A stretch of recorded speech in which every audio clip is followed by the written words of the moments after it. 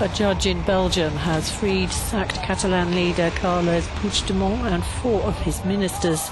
Their release is conditional pending a court ruling over a European arrest warrant. Their lawyer refused to speak to the press after the hearing, which had lasted more than 10 hours. The 5 had earlier turned themselves in following Spain's issuing of an arrest warrant for rebellion and sedition. All are wanted by the government in Madrid for actions related to the push for Catalonian independence from Spain. Puigdemont arrived in Belgium shortly after Madrid sacked Catalonia's regional government and parliament and imposed direct rule. On Sunday, pro-independence supporters held a rally in the Spanish capital. The Spanish government has called new elections in the region.